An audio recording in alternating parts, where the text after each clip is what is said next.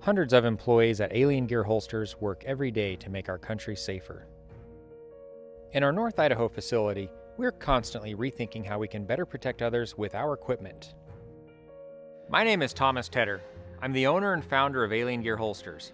I started making holsters in 2010 when the gun I was carrying fell out of my holster and slid across a parking lot at a Chuck E. Cheese. Since then, I've had a singular focus to make holster innovation a requirement. Machinists, mechanical engineers, textile specialists, production managers. We're all here to make a holster that can be depended on to reliably protect our country right here in this building. We personally ensure that each holster we make is perfect. We design and prototype over and over until we are sure our products will properly serve our community.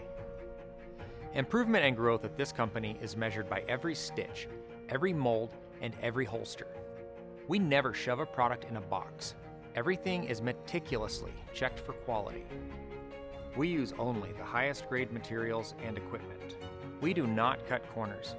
Every one of our employees is encouraged to call into question what we do and how we do it. We have several teams developing our holsters for not only what our market needs, but what it can depend on. Through millions of holsters sold, we have efficiencies that lower production costs and we take lower profits. We work harder with better machinery to produce better products at competitive prices.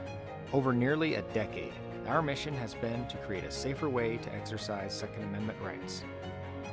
We're creating safer communities through hardworking, American production and an American company. Thank you for supporting Alien Gear, and thanks for supporting all of those who work here.